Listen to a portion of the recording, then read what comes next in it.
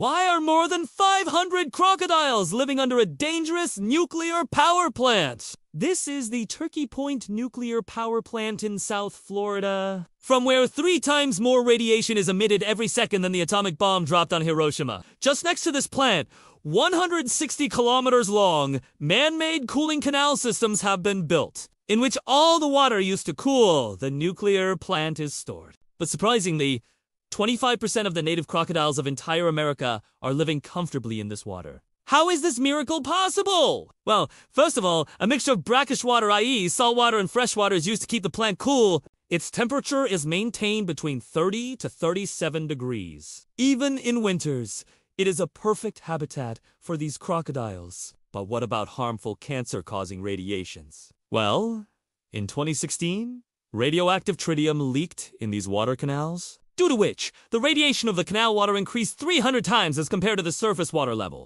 But despite this, crocodiles were immune to that radioactivity because, first of all, the metabolism of these crocodiles is 60 times less than humans. That means their cell division is also extremely slow. Now, because the major impact of radiation is on rapidly dividing cells only, he has immunity. Secondly, their thick melanin-rich skin also dissipates the radiation effectively. And that is why our crocodiles were safe. And finally, this cooling water in the canals just absorbs heat from this condenser of the nuclear reactor and flows without coming in contact with the radiation or the core. And that is why the limited amount of radiation in the water is just bearable for them. And that is why this canal has become home to 500 crocodiles today. Do share this deal with your friends to make them enjoy it.